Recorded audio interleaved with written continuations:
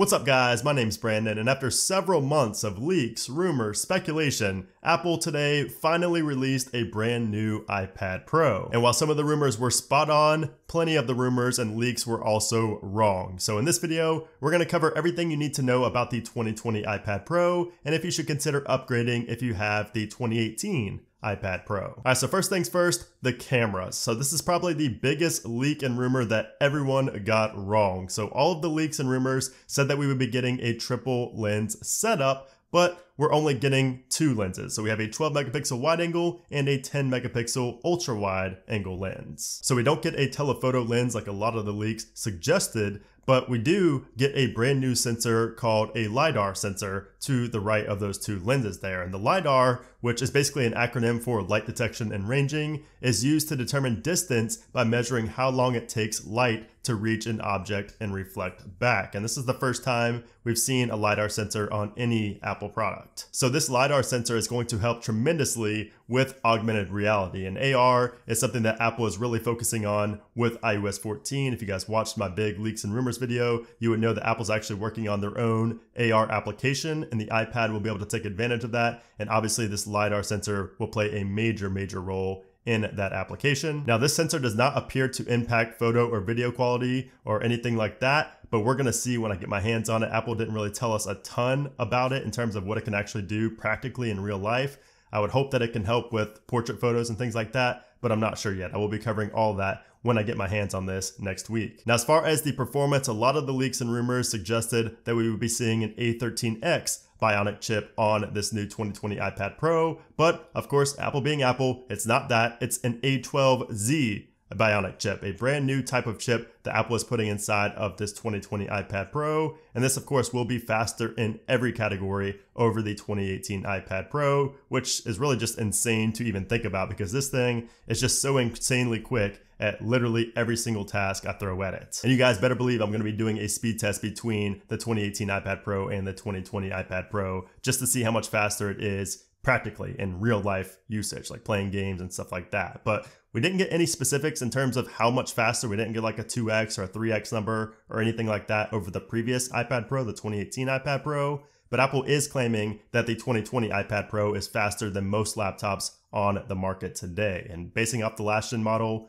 with the A12X chip, the 2018 right here, and the fact that we have the A12Z now, I believe that statement 100%. Now we also get an 8-core GPU in the 2020 iPad Pro, so games and rendering things and everything like that will be an absolute breeze. Editing 4K video should also be a breeze on this iPad, and I will be testing that out with LumaFusion as well. I will probably do a video just, editing a 4K video with the 2020 iPad Pro and kind of show you guys how it works and how fast things render. And speaking of video editing and rendering, for those of you wondering, no, we still don't have Final Cut Pro for iPadOS, unfortunately. Maybe one day we'll get it, but as of right now, it's not looking like it's coming anytime soon. Now, as for the display, we're getting the same display that we had in the 2018 iPad Pro. So it's that amazing liquid retina LCD display with the 120 Hz ProMotion and True Tone. So we're also getting the same sizing as well at 11 inches and 12.9 inches, which this one you're looking at right now is 12.9. Now, an interesting new addition that I'm really looking forward to testing out is the microphone quality. So Apple is saying that the new iPad Pro has 5 studio quality microphones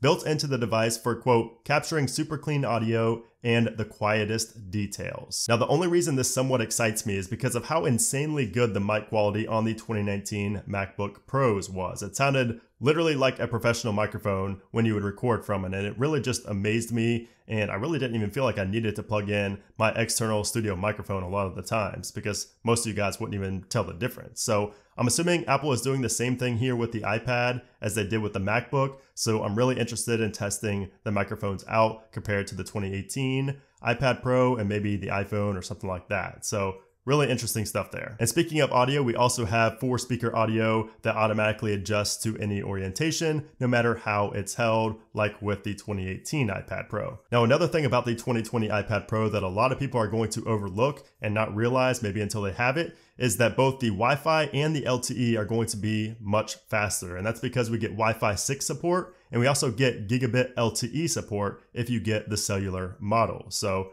definitely faster in terms of speeds over Wi-Fi and LTE, which is always welcomed. Now, as for the pricing, they start at the same prices as the 2018 model, so that's $799 for the 11-inch and $999 for the 12.9-inch. But one thing that has changed is the storage option. So last year, $800 got you the base 64 gigabyte model. But with the 2020 iPad Pro, that storage size doubles and you get 128 gigabytes of storage for $800. And of course, you can go all the way up to 1 terabyte of storage if you want to. And you can go ahead and order the iPad Pro on Apple's website right now, and they will be available starting early next week. My shipment says Wednesday the 25th. Now, in addition to the iPad itself, we also got the rumored new smart keyboard with the trackpad built in, which turns out to be named the Magic Keyboard. And this thing just looks absolutely amazing. So it attaches to the iPad magnetically, just like with previous smart keyboards, but it has this super cool, like floating design that allows you to smoothly adjust it to the perfect viewing angle, and it kind of sits above the keyboard itself. That's why it looks like it's floating. But just the fact that you can smoothly adjust it is just going to be awesome. I think this is going to be a really, really great keyboard that's definitely going to be worth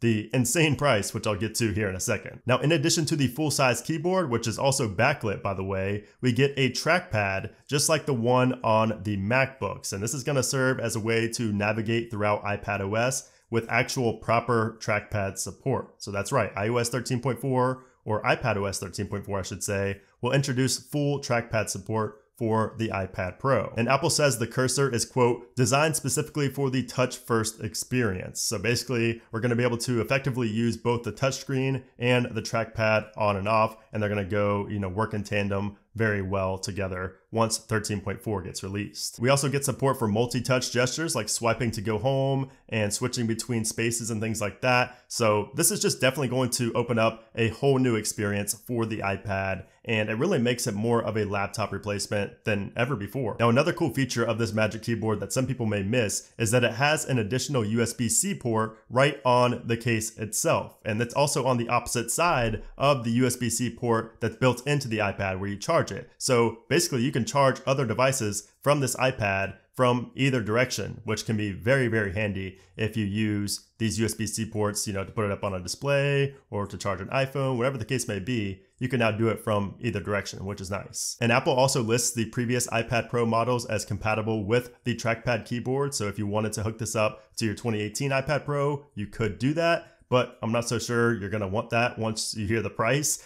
So just as expected, the iPad keyboard is $300 for the 11-inch iPad and $349 for the 12.9-inch iPad Pro. So that's pretty expensive for an accessory no matter what it is. But as you guys can already tell, it's going to be a huge addition for a lot of people. It's going to be a big deal for a lot of people who use their iPad Pros day in and day out. Now, unfortunately, it's not going to be released alongside the iPad Pro. We'll have to wait until May to get our hands on the new Magic Keyboard, but I will be getting the iPad Pro itself next week. So definitely stay tuned for videos on that. Now, if you guys have a 2018 iPad Pro, I probably would not upgrade to the 2020 model just because the differences probably are not going to be enough to justify the cost, especially since your 2018 is likely still blazing fast and probably knocks out every task you throw at it still. But once again, I'm not going to have a real opinion. I can't really give you guys real advice until I get my hands on my own 2020 iPad Pro and compare the two. So definitely stay tuned for those video comparisons because I will be giving you guys a lot more advice once I have it in here in the studio next week. Now, Apple also released a new MacBook Air today with a starting price tag that is the same as the 12.9-inch iPad Pro, $999. And the big differences in this MacBook Air compared to the previous generation MacBook Air are that it has 2 times faster CPU performance and 80% faster graphics performance. It also has twice the storage, so just like with the iPad Pro, the base model comes with a 256 gigabyte SSD for the same starting price as the previous gen. And we also get the all-new Magic Keyboard that we saw introduced with the 16-inch MacBook Pro at the end of last year, which I did a full review on